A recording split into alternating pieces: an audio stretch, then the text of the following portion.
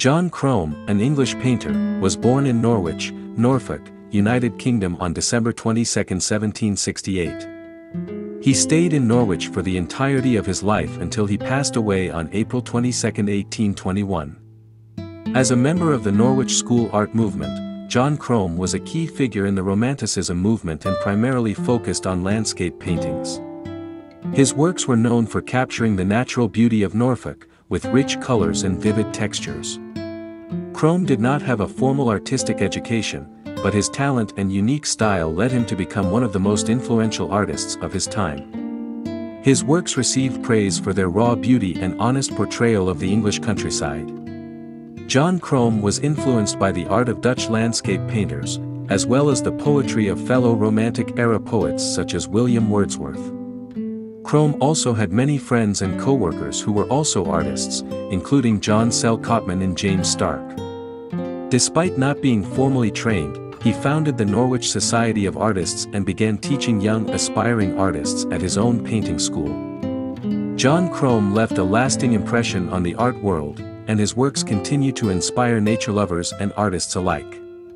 John Crome was a well-known artist born on December 22, 1768, in Norwich, Norfolk, in the United Kingdom. He is sometimes referred to as Old Crome to distinguish him from his son, John Burney Crome, who was also an artist. During his lifetime, he produced etchings and taught art. Crome spent his early life working as an errand boy for a doctor, after which he was apprenticed to a house, coach and sign painter. Around this time, he formed a friendship with Robert Ladbrokes, an apprentice printer who was also a celebrated landscape artist. The two went on sketching trips in the fields and lanes around Norwich, occasionally purchasing prints to copy. Later on, Crome met Thomas Harvey of Old Catton, who helped him set up as a drawing teacher. He visited London frequently, where he received further instruction and encouragement from Sir William Beechey and John Opie, both of whom were members of the Royal Academy. Crome was a member of the Norwich Society of Artists and contributed 22 works to its first exhibition, held in 1805. He served as its president several times and held the position at the time of his death. He exhibited 13 works at the Royal Academy between 1806 and 1818, and most of his subjects were scenes in Norfolk. He also visited Paris in 1814, following the defeat of Napoleon, and later exhibited views of Paris, Boulogne, and Ostend. Crome was the drawing master at the grammar school in the city, the Norwich School, for many years. Several members of the Norwich School art movement were educated at the institution and taught by Crome, including James Stark and Edward Thomas Daniel.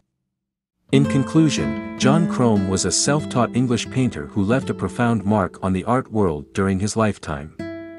He was especially known for his naturalistic landscape paintings, which captured the raw beauty of the English countryside.